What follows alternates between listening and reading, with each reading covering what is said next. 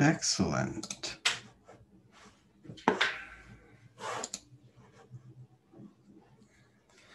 Well, while we wait for 5:30 to get here, look at some news.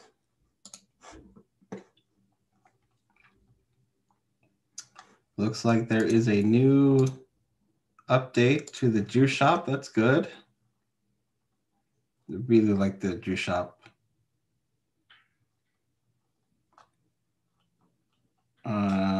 Let's see what else is new.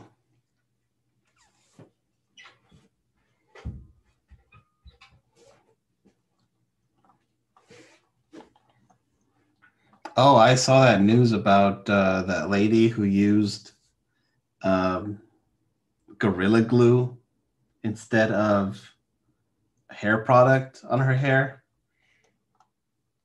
And she's been stuck in that for a while.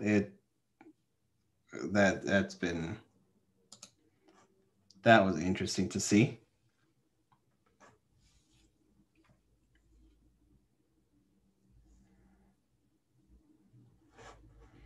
I don't understand why even the thought of using Gorilla Glue on hair would be a thing, but I guess desperate times call for desperate measures, but I mean, it's Gorilla Glue. Good afternoon or Hey. evening. Hello.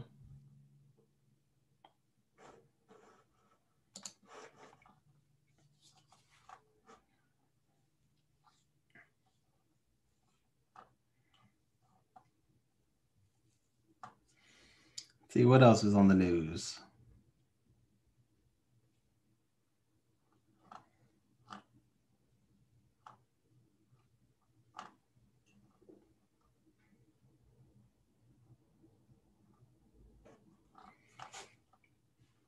Anyone following the whole Dogecoin thing?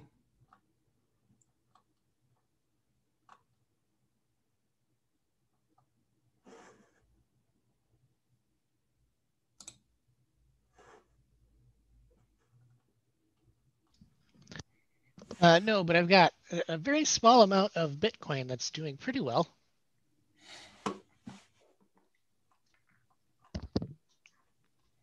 Apparently, it's doing really well. I'm not sold on giving math a dollar value or monetary value. There's just something that just doesn't click with me.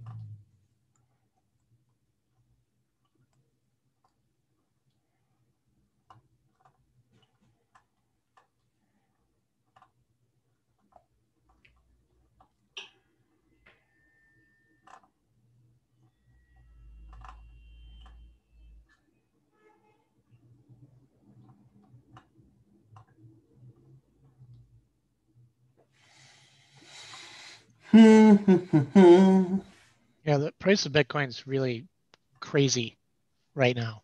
Yeah. I had some left over from a work project a few years ago. That's the only reason why I had it. Yeah, and I think I got somewhere around $400 right now. That's cool.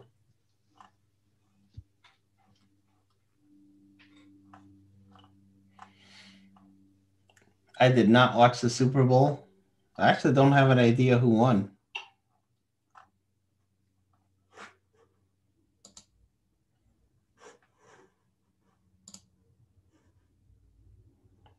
Who did win that? Actually, I don't even know who played.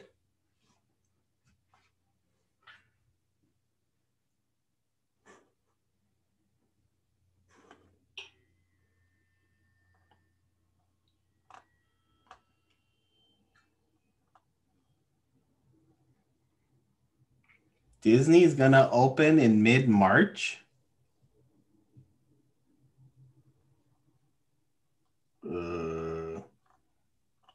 What are they gonna give everybody a vaccine who goes into the park? I don't know about that.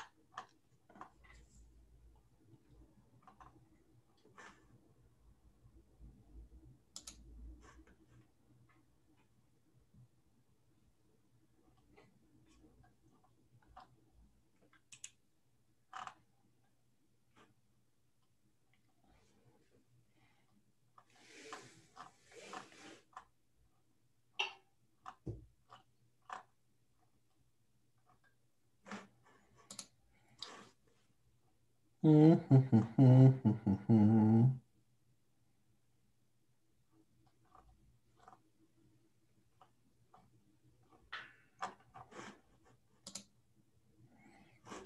in sports.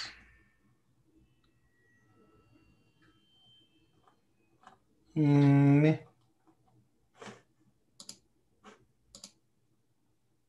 it's 5:30.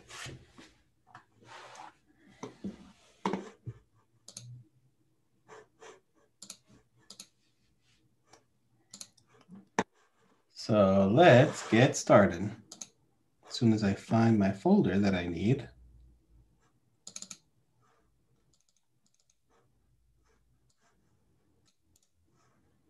Delete all this because I don't need it.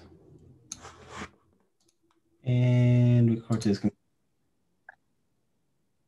All right. Myself ready for class. We are finishing module 1 today. Well, the lecture portion. We still have the project to do. These two parts don't necessarily have a lot of technical stuff, but what they do have is important because you could easily get fired over spending way too much on the cloud because you weren't maintaining the cloud infrastructure and ensuring only what you need is running and everything else is off. So we begin with something that people tend to get wrong: authentication versus authorization. Authentication is the process of establishing the identity of a person or service that wants to access a resource.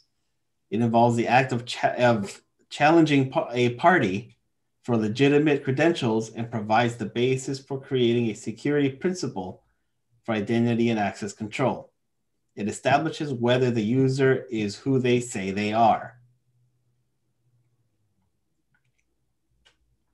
Authorization is the process of establishing what level of access an authenticated person or service has. It specifies what data they're allowed to access and what they can do with it.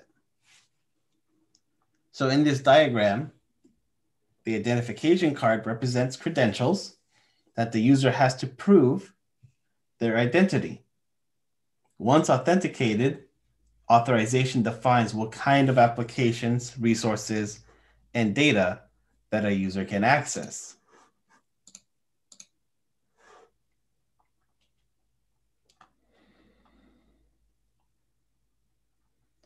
Azure Active Directory is related to Azure AD with some differences. Believe it or not, Microsoft introduced Active Directory in Windows 2000. That's how old it is. To give organizations the ability to manage multiple on-premise infrastructure components and systems by using a single identity per user, which greatly helped in large environments. For on-premise environments, Active Directory running on a Windows server provides an identity and access management service that is managed locally by your organization. Azure AD is Microsoft's cloud-based identity and access management service. With it, you can do things like identity accounts, and that service is global. If you've ever played with Active Directory itself, Azure AD isn't that different. Securing identity on-premise with Active Directory don't necessarily monitor sign-in attempts by Microsoft. So you have to connect the two in order for them to be used together. So Azure AD is great for IT admins, app developers, users, and online service subscribers. It'll give you things like authentication for applications and resources. It'll give you the self-service password reset, MFA, any list of banned passwords, smart lockout. It can handle things like single sign-on for everything in your organization. You can do application management and device management. Azure AD helps you secure external and internal resources. So things like Office 365, the Azure portal, and other software as a service, along with your corporate network and intranet and anything that's cloud related and connected to the cloud.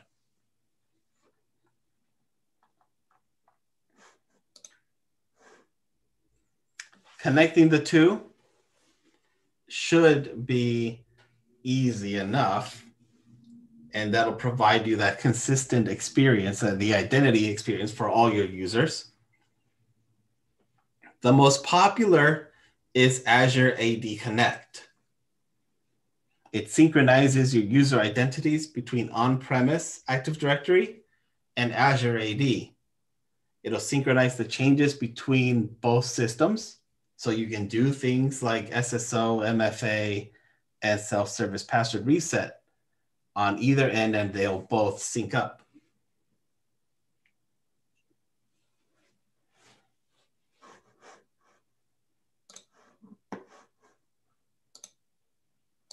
Speaking of MFA, or multi-factor authentication, it's that method of prompting a user for an additional form of identification. Could be things like a mobile phone or a fingerprint.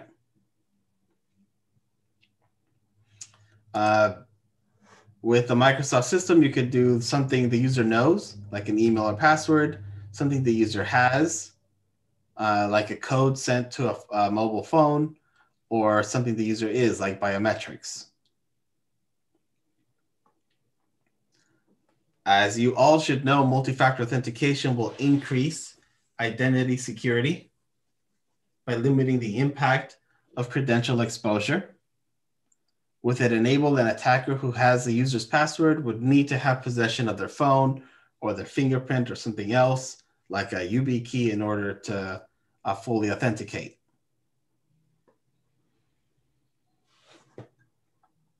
The Azure AD multi-factor authentication service provides that capability. It'll enable users to choose an additional form of authentication during sign-in, like a phone call or a mobile app notification. The free edition is in the global admin level of access.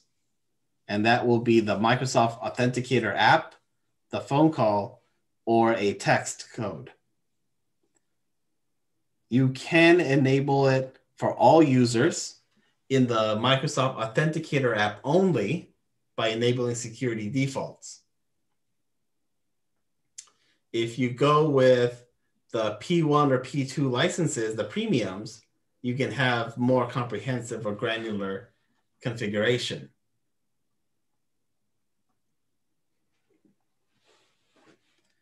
And then they have a link for more information on the different versions and what you can get in them. For YubiKey, let's see, we have the mobile app, the phone call, SMS. I don't see a key.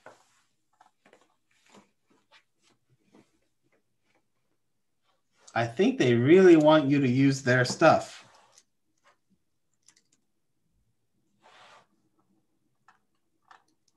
Yeah, I don't see any talk about using other things like a physical key. Now that's just a quick cursory look at the link they have. Maybe there's information elsewhere that says they can use a YubiKey. I kind of would think it's silly that they wouldn't.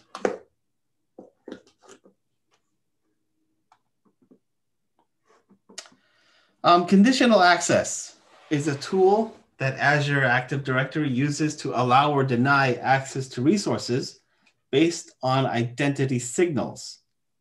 That could be who the user is, where the user is, what device they're requesting from. It provides a more granular multi-factor authentication experience for users. They may not be challenged for a second authentication factor, for example, if they are at a known location. But they could be challenged for MFA if they are in a place that we don't expect them to be.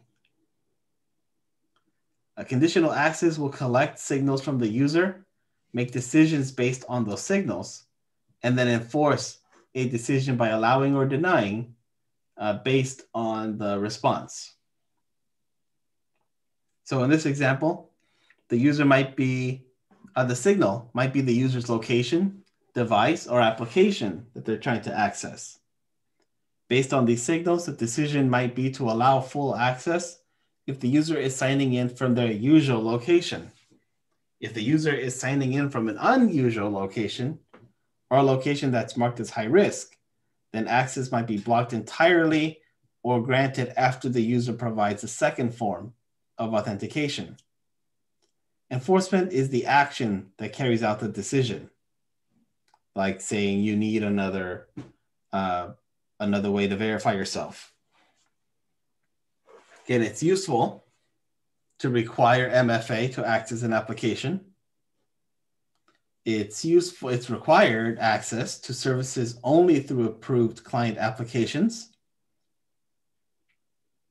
and requires users to access your application from only managed devices, along with blocking access to any untrusted sources. The conditional access also comes with a what-if tool to help you troubleshoot your policies.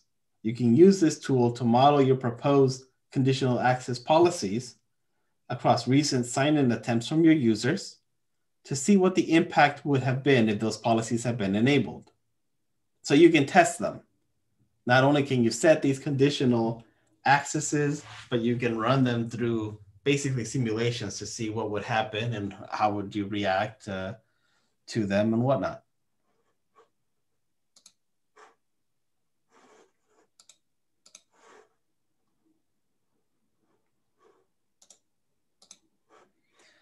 Next part is a governance strategy.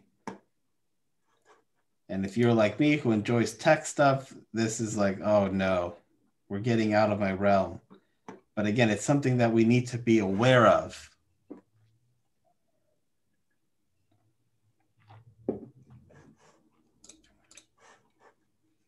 All right. The Cloud Adoption Framework. It consists of tools, documentation, and proven practices. It has all these stages of defining the strategy, making the plan, readying the organization, because just because you make a plan doesn't mean it automatically will be accepted by the organization.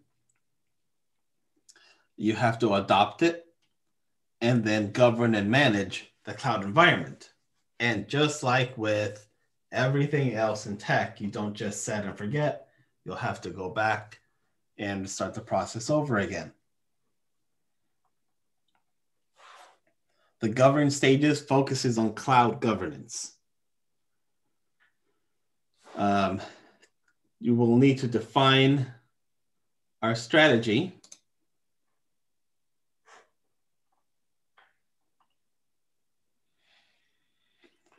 In different stages. For example, to define strategy, you want to define and document your motivations. You want to document your business outcomes. You want to develop a business case, because why should we move to the cloud if we have stuff locally? And choosing the right first projects that will be achievable and show a progress towards cloud migration. After that, you can make your plan. Building the inventory of your digital assets, You'll make sure that the right people are involved in this effort, both from a technical standpoint and the cloud governance.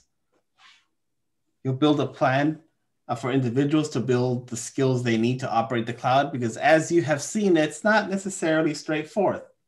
I mean, just getting our Azure accounts was a trip. And a cloud adoption plan to bring together development, operations, and business teams. Then we hit the ready section, where they call it the landing zone. We set up an Azure guide to help more users be familiar with it. It'll have to get refined to ensure that it meets operations, governance, and security needs. And of course, have the best practices so that the cloud migrations are scalable and maintainable. As you get on that, you'll hit the adopt portion where you'll migrate your first workload. You'll enable those scenarios. You'll implement best practices and do any improvements along the way. Because, with anything tech, it doesn't work right out of the box. Again, I have to make some changes along with innovating as you go to, again, ensure that it meets the customer needs. If that customer is your organization or another organization, implementing those best practices all the way. And of course, checking in with the customer to make sure that you're still building what they need. Then you'll hit that governance section, considering the building a methodology to incrementally take those first steps all the way to full cloud governance, having benchmarks to see where we're at and where we want to go, creating those plans and of course improving it, and managing, expanding the baseline as more projects are successful and taken up to the cloud, ensuring that we're always running best practices on everything, not overwhelming. The subscription governance strategy has three main things. The first and foremost is billing, creating one billing report per subscription so that multiple departments can see what their cost is on the cloud. You can use things like resource tags to help you out as well. You have access control. These are basically deployment boundaries.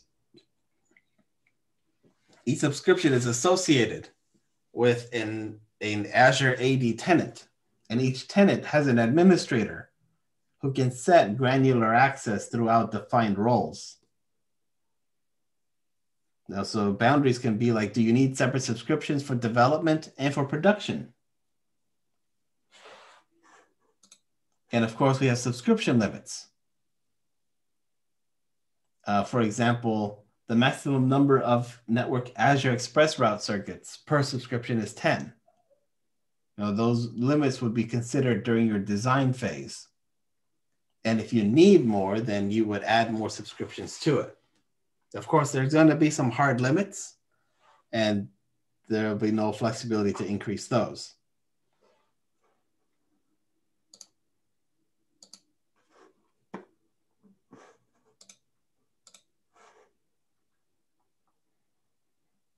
The way that role-based access control is applied to resources, kind of shown here.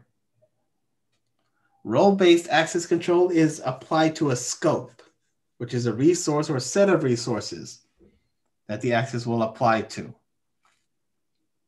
So this can be things like a management group, a single subscription, a resource group, or a single resource. Observers, user managing resources, admins, and automated processes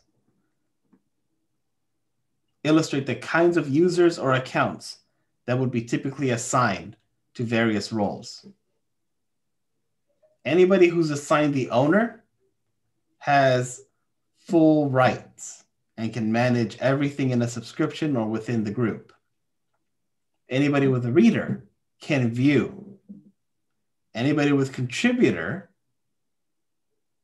can manage, but can only manage that group that they're in. This role-based access control is useful when you need to allow one user to manage VMs in a subscription and another user to manage virtual networks, separation of duties. Allowing a database admin to manage SQL database in a subscription.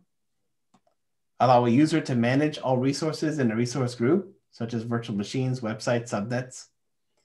Allow an application to access all resources in a resource group. Of course, these are just a few examples.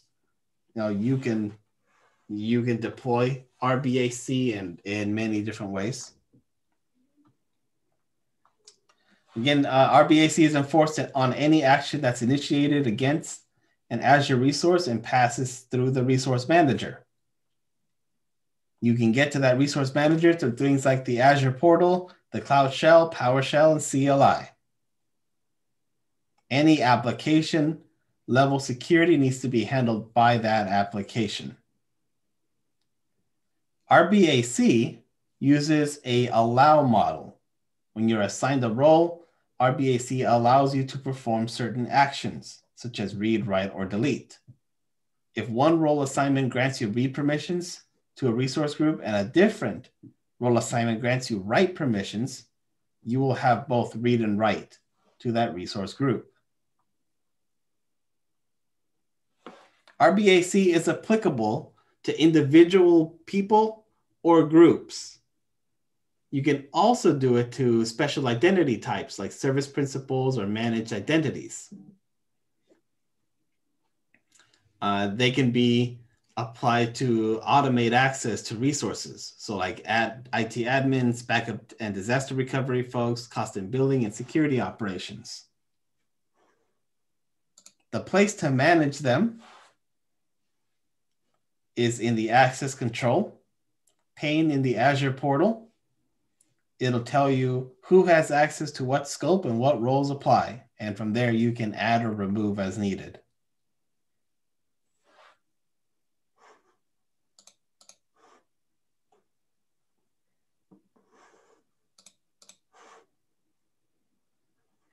A resource lock prevents resources from being accidentally deleted or changed. With RBAC in place, there is still a risk that people with the right level could delete critical cloud resources, like an insider threat. Think of a resource lock as a warning system that reminds you that a resource should not be deleted or changed. These are manageable through the Azure portal under settings of any resource pane. And you'll see there the lock. The two things that you'll see are cannot delete, which means authorized people can still read and modify, but they can't delete without first removing the lock, and read only. Only authorized people can read a resource, but they can't delete or change the resource. This is similar to the reader role in RBAC. If you need to modify a locked resource, you'll have to first remove that lock. It'll ask you for an additional step, but it helps protect your admins from doing something they may not intend to do. Resource locks apply regardless of RBAC permissions. Even if the owner is trying to access a resource, they must remove the lock before they can perform the blocked activity.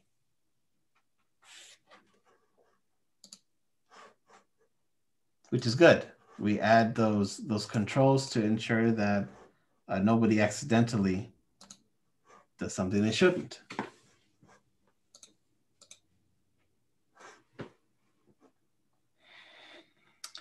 as you use the Azure cloud more and more, you're going to need to use tags to help you stay organized.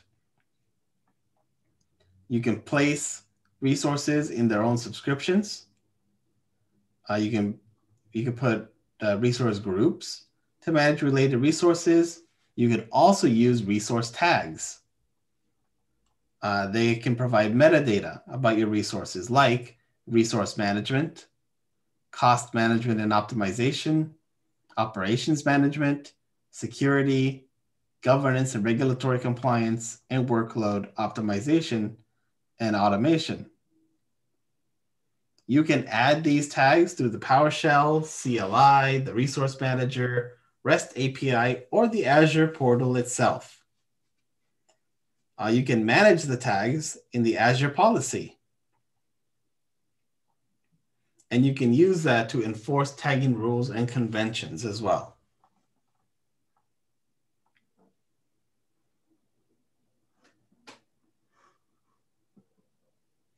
You don't need to enforce tags on all your resources. It's just another way to help you stay organized in the cloud.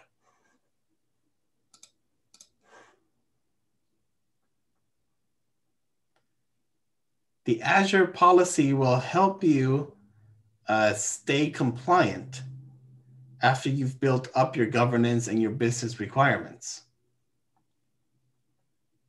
It enables you to define both individual and group of policies. They're called initiatives. It will evaluate your resources and highlight any that are not compliant with the policies you've created. It already has some built in, and of course you can add more into things like storage, networking, compute, security center, monitoring.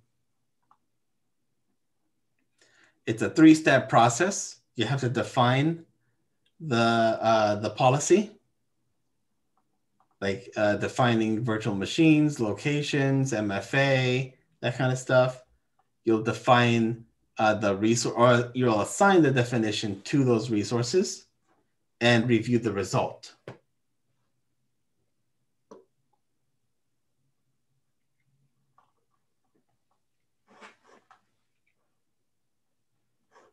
So once those are created, it's pretty straightforward.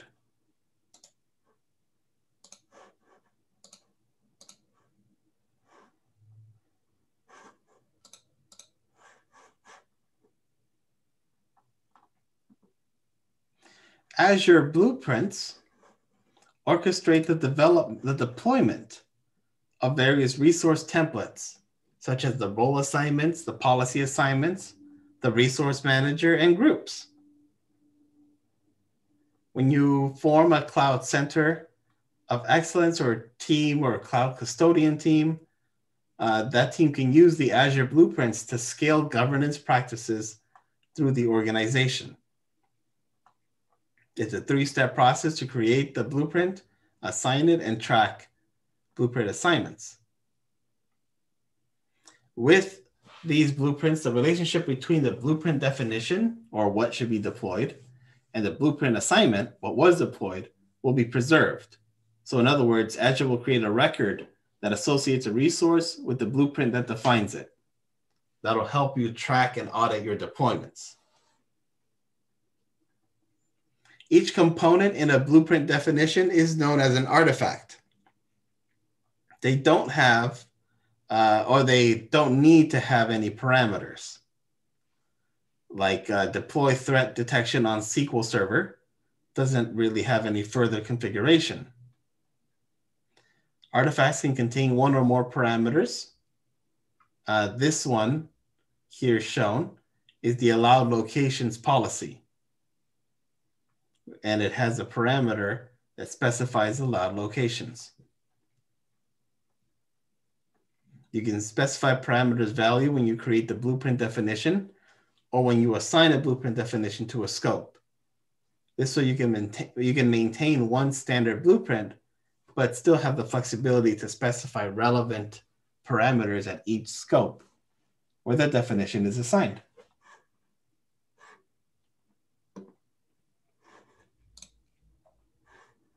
Something like this.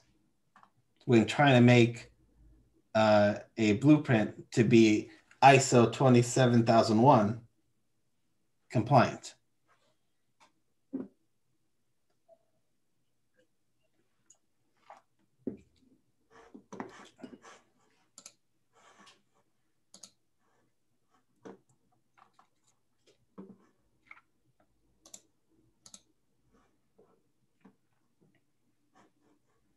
All right.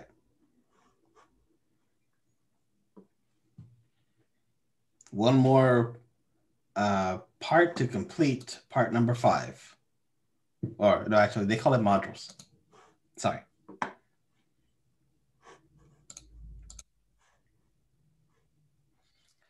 So speaking of being compliant, here is some of the more popular compliance offerings that are already available on Azure. They're grouped by global, US government, industry, and regional. Now, they say they have a longer list than this, but at least it shows you some of the stuff that they are already compatible with and can help you become compatible when you upload or start creating stuff in the cloud.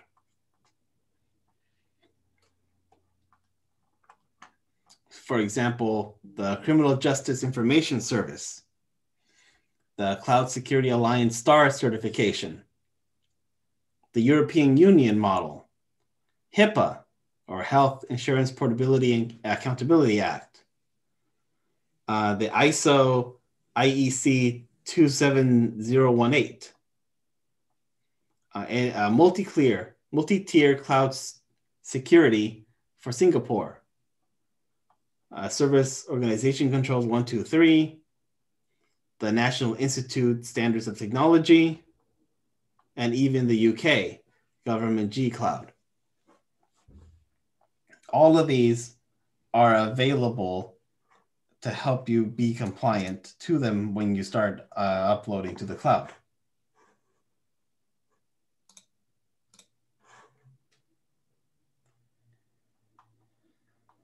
The Microsoft Privacy Statement explains what personal data Microsoft collects, how Microsoft uses it, and for what purposes. As normal end users, we tend to ignore this. We tend to not look at it. We tend to just click yes and move on. For business, we need to know what they're doing. So this privacy statement covers all of Microsoft services, websites, apps, software, service, and devices. Again, for a business, I highly suggest reading through it because we definitely don't as end users. They have an online services terms for subscriptions like Azure, Dynamics 365, Office 365, and Bing Maps. They have a data protection addendum that further defines data processing and security terms for online services, like the compliance with laws, disclosure of processed data, data security, and data transfer, retention, and deletion. You can access this by searching for DPA as shown in the picture under the licensing terms and documentation site. Again, you need to be familiar with these documents as an organization.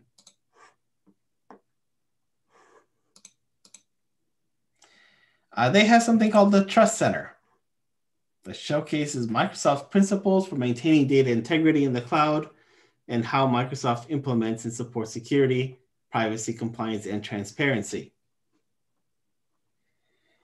This site will give you an in-depth information about those items, along with additional resources. You are able to take a look in the Trust Center and locate things like compliance offerings and see a list of what they have. And you can review documentation like the overview of the standard, what cloud services are within scope, the overview of the audit cycle in links to audit reports, answers to the FAQ, and additional resources and white papers. Again, I'm going to stress, you should be familiar with things like their trust center and familiar with the links that they provide, because as an organization, you're going to need to know not only what's in there, but be able to access them should you need to speak with an attorney because of a breach or just an audit. You need to be familiar with these things.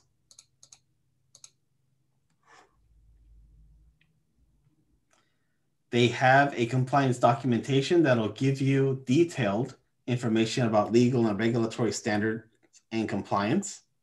That's grouped global, US government, finance, health, media manufacturing, and regional. In this example, they're going to the compliance documentation.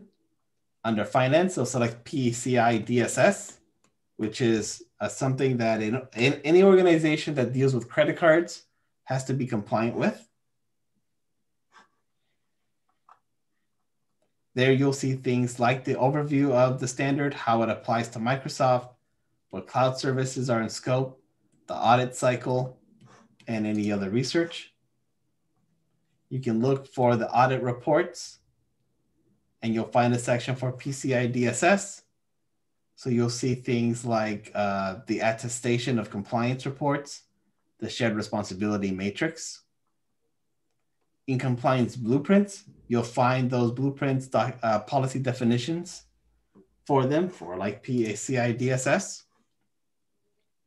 So you can use all of these to ensure that if your business is gonna, has to be compliant with PCI DSS, you have the places to see how Azure meets that compliance.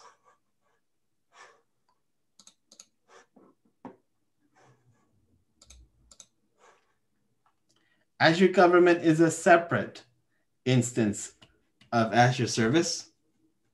This is for all government, like federal agencies. It provides physical isolation from non-US government deployments and provides screened US personnel.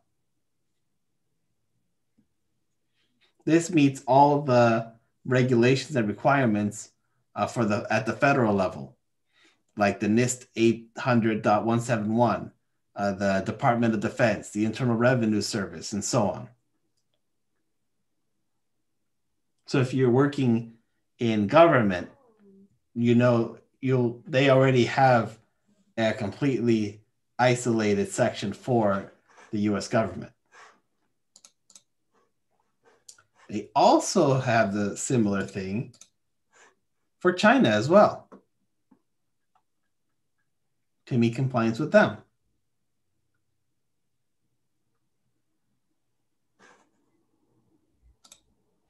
Any questions on part 5?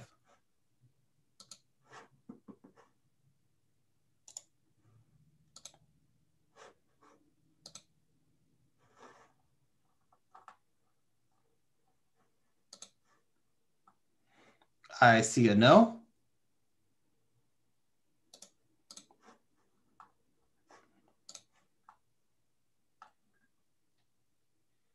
Okie dokie.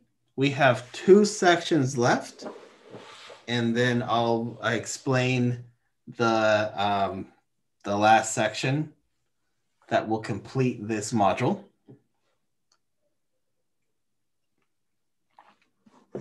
Because after that, holy moly, we're going to be a quarter of the way down with the course.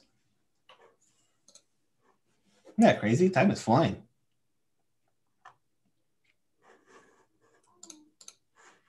Okay.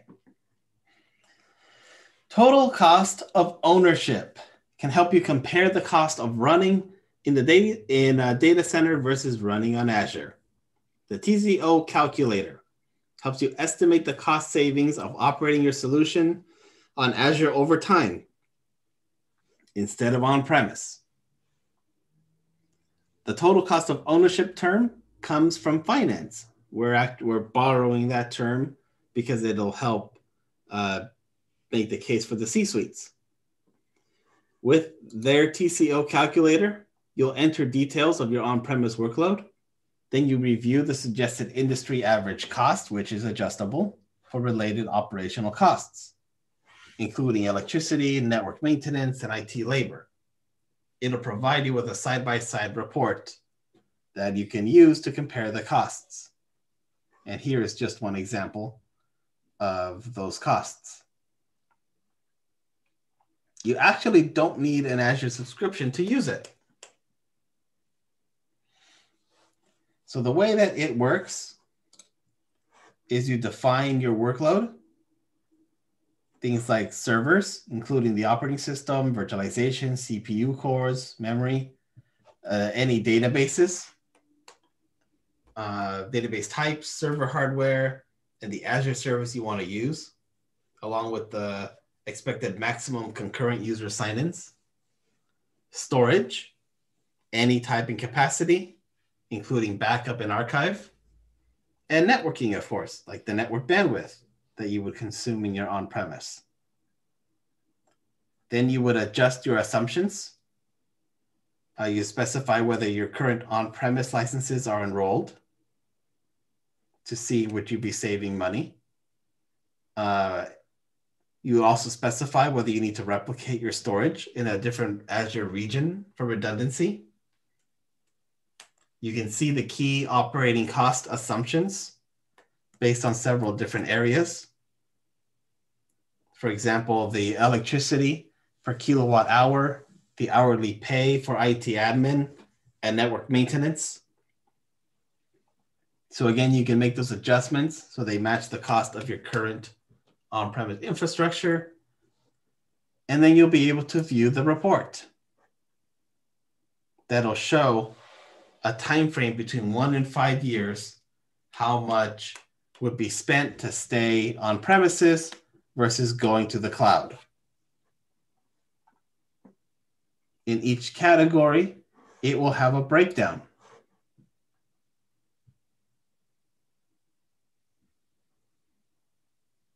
And you can download, share, and save this report for later view. This is the stuff that you need to have handy when talking to managers and C-suite level, because all this stuff will make sense to them.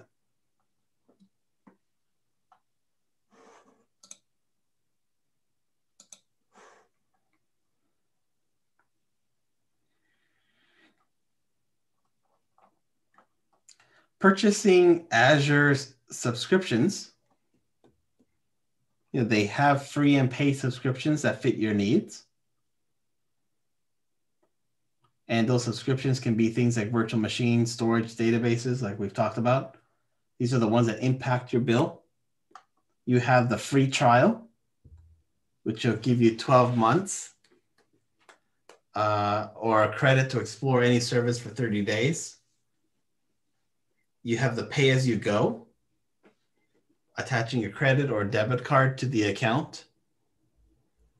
Organizations can apply for volume discounts and prepaid invoicing and member offers as well.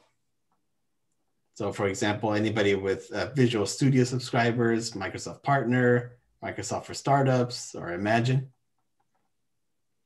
The 3 main ways to purchase services on Azure are through an enterprise agreement, which are usually for larger customers and is paid annually with a service fee.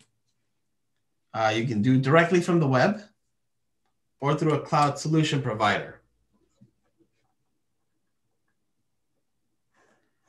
You can bring up or provision Azure resources from the portal or the command line. The portal arranges the products and services by the category, and you get the services that'll fit your needs. This is definitely more aligned with the pay for what you use model. The factors that affect your cost are the resource type, storage account with like block blob, or table storage, a performance tier or access tier will have different costs to them. The usage meter will show you as you go about with that resource. kind of like an electricity or water meter in your home. For example, in a VM, things that would be relevant to building would be like the overall CPU time, the time spent with a public IP address, incoming and outgoing network traffic, and disk size and amount of disk read and write operations. There's the resource usage. You can delete or deallocate a VM. Deallocating a VM means the VM is no longer running, but associated hard disks and data are still kept. The VM isn't assigned a CPU or a network in the data center, so it doesn't generate the costs associated with those, but it will bill for the data. Deallocating a VM is useful when you don't plan on using a VM for some time to minimize costs. There are different types of subscriptions that you could use. There's also the marketplace where you could get things from third party. When it comes to network traffic, the location can matter as well. Since you can deploy around the world, different regions have different associated prices. Since geographic regions can impact where your network traffic flows, that is a cost to consider as well. You also have things like billing zones, because bandwidth is the data that's moving in and out, the amount of data that's moving in and out. You have 4 main zones: zone 1, 2, 3, and the DE zone. So for example, zone 1 is Australia Central, West US, East US, Canada West, West Europe, France Central, and others. Zone 2 is Australia East, Japan West, Central India, South Korea. Zone 3 would be Brazil, South Africa, UAE North. DE zone would be Germany.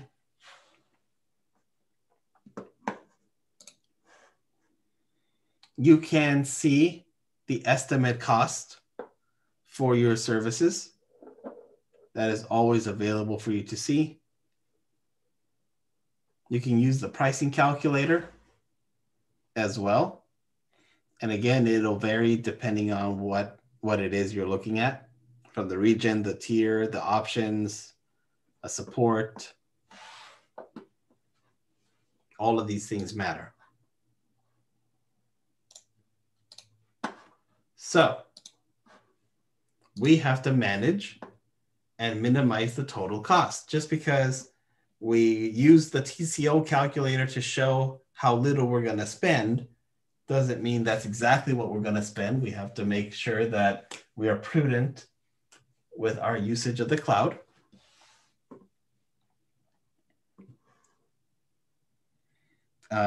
As always, you should carefully consider the products, services, and resources that you'll need.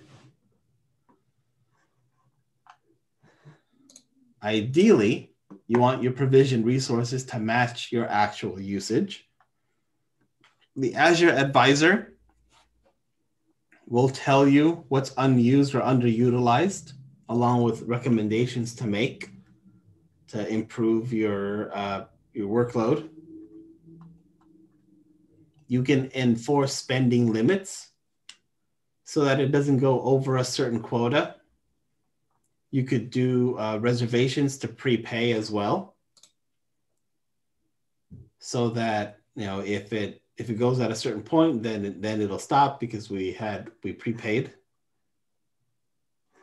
You could choose low-cost locations and regions. You could also use the Azure Cost Management and billing to control spending. And you'll get things like reporting, data enrichment, budgets, alerting, and recommendations. You can apply these You're going to apply these as tags. So when a certain department is spending too much, you can use that tag to help raise that flag. And again, help minimize underutilized virtual machines. Or do things like deallocate them, delete any unused resources, migrate things from an infrastructure as a service to platform as a service.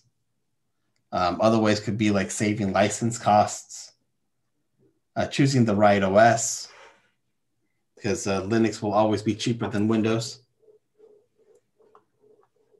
and other ways to keep the cost down.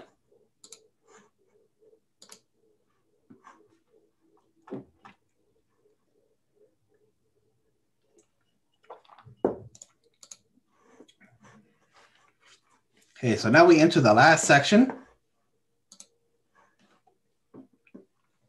which will be the service level agreements. Again, things that we tend to, as end users, just swipe on through. But as managing organizations, we need to be aware of.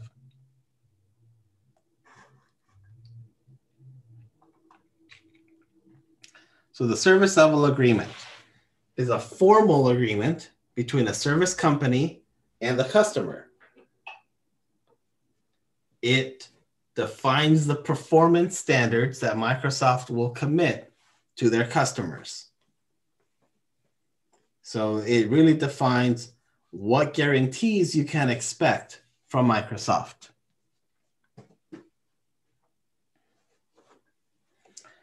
To access these, they are all organized by category. For example, to get the MySQL, you would open the service level agreements, you would go to database, and then add your database for MySQL. In a typical SLA, you'll have the introduction, the general terms, and the details. For example, the performance commitment will be measured in percentage. It could be measured in things like the 3 nines, which is 99.9%, or the 4 nines, 99.99%. This is all focusing on the uptime, or the percentage of time that a product or service is successfully operational. Some SLAs will have other factors, like latency. The Azure database for MySQL guarantees 99.99%, or the 4 nines uptime. This means that the service is guaranteed to be running and available to process requests 99.99% of the time. Another way to look at that would be this. If it's a service with a 4 9, with the 4 nines like MySQL, Microsoft is saying it's going to be down in a week. It'll be down 1.01 minutes. In a month, it'll be down 4.32 minutes. In a year, it's expected to be down up to 52.56 minutes.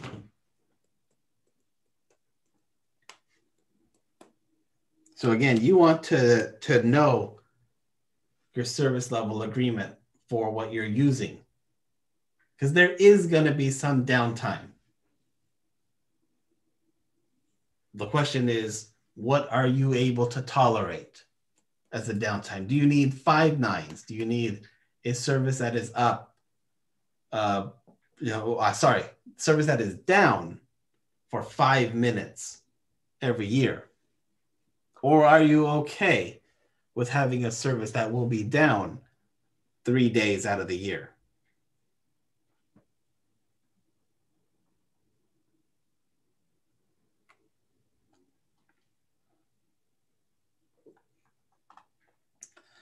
If you have a claim based off of this, you can get service credit. The service credit is percentage of the fees you paid that are credited back to you according to the claim approval process. For example, with MySQL, if it's 99.99, then you'd get 10 service credits. If it was 99, you'd get 25. If it's 95, you'd get 100. Any free service does not typically come with an SLA.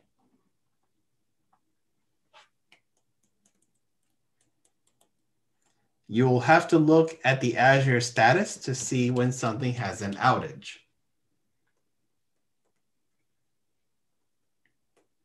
And in order to get that service credit that I just mentioned, you'll need to file a claim with Microsoft to receive it.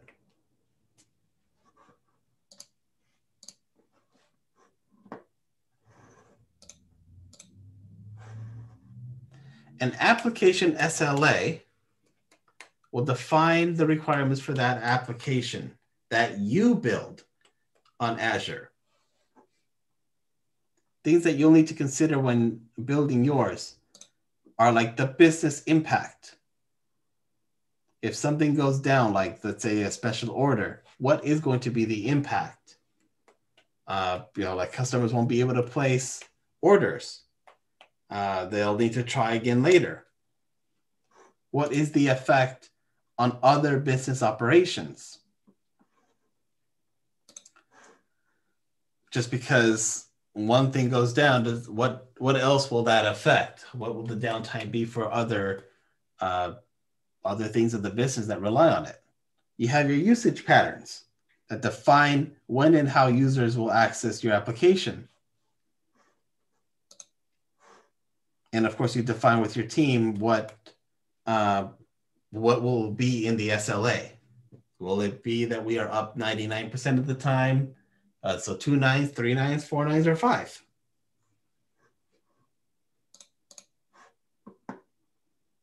Well, whatever you decide, you'll need to make your application, your software, your infrastructure to meet that SLA need. You know what Microsoft is saying. You need to use that as the starting point for your own SLA. So a workload is a distinct capability or task that is logically separated from other tasks in terms of business logic and data storage. Each workload defines a set of requirements for availability, scalability, data consistency, and disaster recovery. For example, on Azure, the special orders application here has 2 VMs, a SQL database, and a load balancer. In order to figure out their SLA and see how it works, they know that the virtual machines have a 3.9 SLA. We know that SQL has 4, and load balancer also has 4. So then you can use some math to multiply them together and find out that the SLA or the uptime of all these together would be 99.78. It doesn't meet 99.9% SLA, so the team would have to go back to figure out, is this okay? Or what do we need to improve?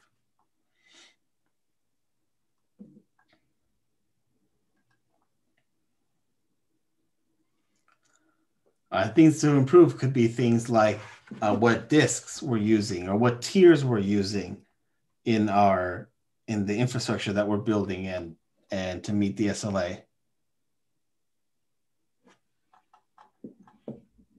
Redundancy plays a part in SLA as well.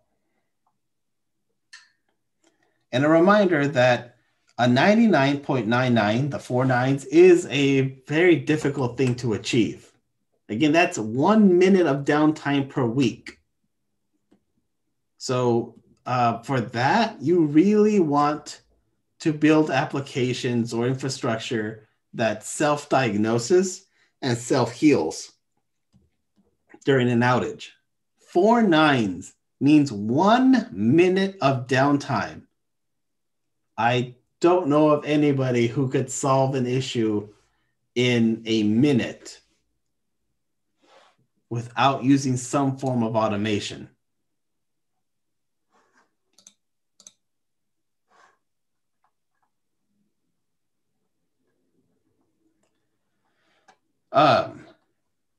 Service lifecycle.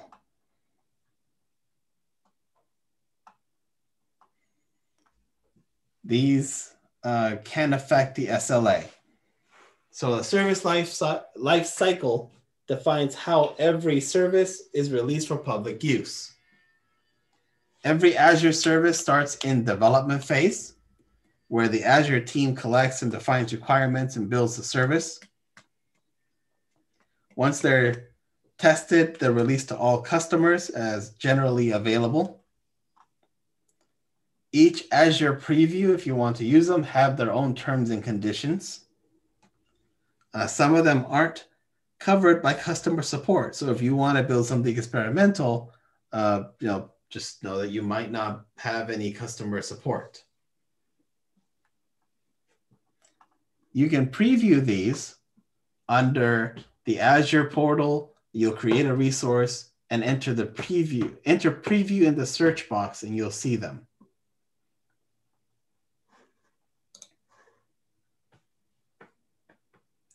When you do, you'll see preview shown to remind you that you're working with preview versions that may or may not work. You'll be able to provide feedback to the Azure team by using these beta. And then you can follow through Azure updates to see what is still in development, what's available, or follow them as they announce this kind of stuff. Hey, look at that. We have completed Module 1, the lecture portion. Any questions?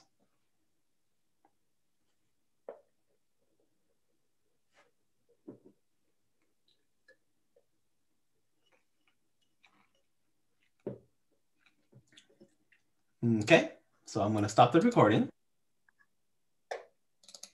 and make a video.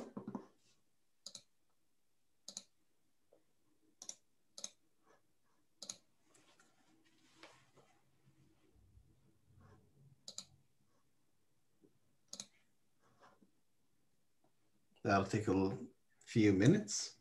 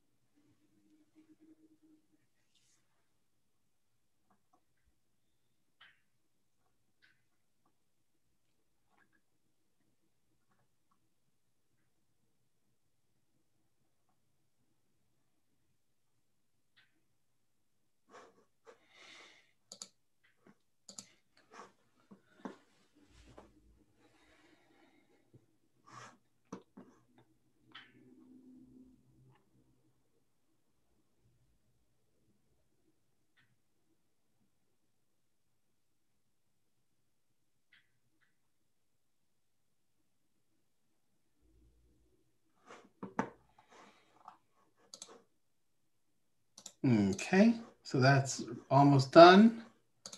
And now we can talk about the last section. As I upload the file and switch my share to the browser.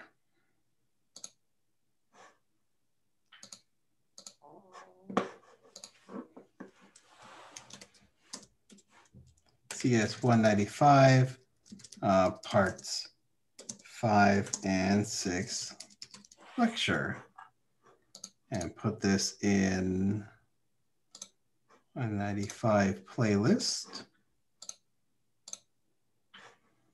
public. Cool. All right. Okay. So now we'll talk about what is what we'll be doing for the last week to complete this module, since every module should take 4 weeks to complete. And this is the start of week 3. Next week is week 4. On Canvas, it's due. This that I'm going to go over is due at the end of week 4. But as I will reiterate, I understand that life happens, and you may not be able to meet that deadline because you have to take care of life. I am not going to punish you for it. So when you are able to get around to doing it, you do it. As long as you do it before the due until date, you'll be fine without any penalty for turning things late. So using your Azure credit that you received, you will build an infrastructure of your choice based on the content that we covered in this module. So make an infrastructure however you want, whatever you want, that uses the information we covered in the last 3 weeks. Through Discord, you'll schedule a time to meet with me, and you'll show me what you are doing. I'll give you the green light to create a video showcasing your work. Now, you notice that I didn't say you have to make a 15-minute video. You have to make a 30-minute video. You have to make a 6-hour. I did not give you a time on purpose because I want to be able to give you the freedom to be creative. Create the infrastructure you want. Still showcasing topics that we've covered and showing your understanding of them, but I don't want to say it has to be this long. Like if you understand it, you'll be able to explain it in the time that it'll take you to explain it, and that's perfectly fine. So you create, you come up with what you want to do and how it ties with the content we covered. You'll talk to me about it. I'll give you the green light. You will make your video in however form you want. Then you'll submit that video to me, and I will grant you your points. Are there any questions on that?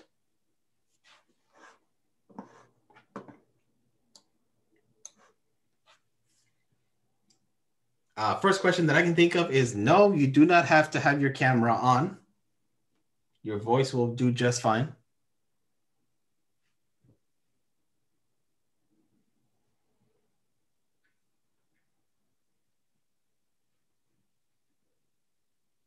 Other questions? As I try to think of some that I would think of as a student.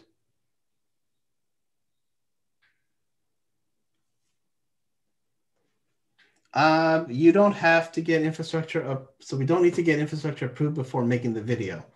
I mean, if I were you, I would already start building it.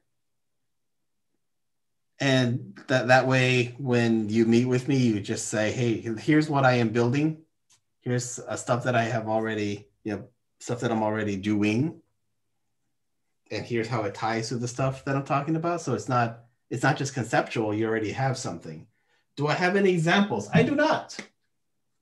I want to leave that creativity to you.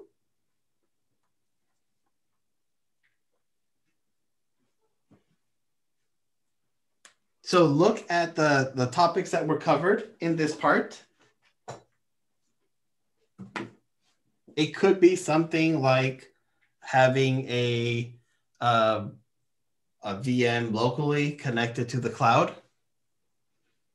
and then add things like the policies and the SLAs or other things that we covered that you found interesting. I really want to leave it open. I don't want to box you into a certain thing. And the reason why I'm being this open with it is because when let's say you get hired to a company, either as a managed service provider or their IT, and you notice that they need to be moved to the cloud because they're running old systems, well, you're going to need to be creative in how you're going to do that.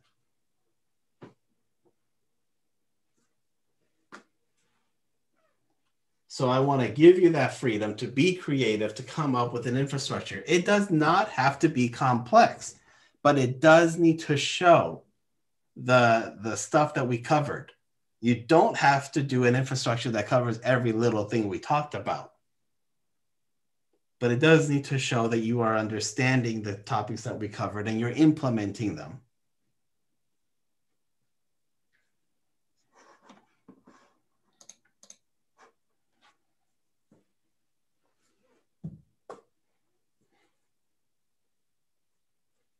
So as we go into the next module and cover more stuff, that you could use that new knowledge to add on to the next skill submission.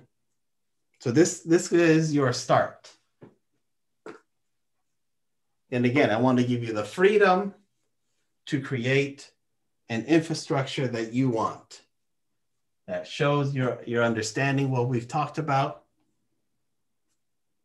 and also gives you an individual and unique setup.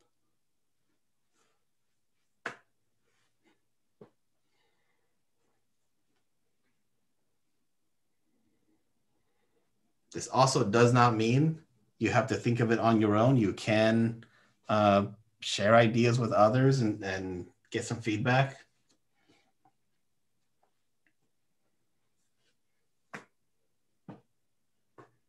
That's why we have Discord. That's totally an option too. Talk with others. But I do want everyone to have their thing.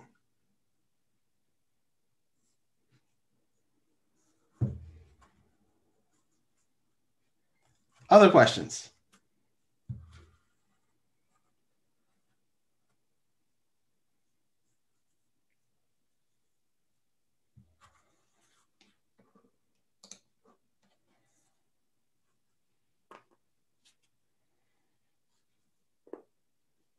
Okay, I see none. But if you do think of any, feel free to reach me on Discord. And with that, I'll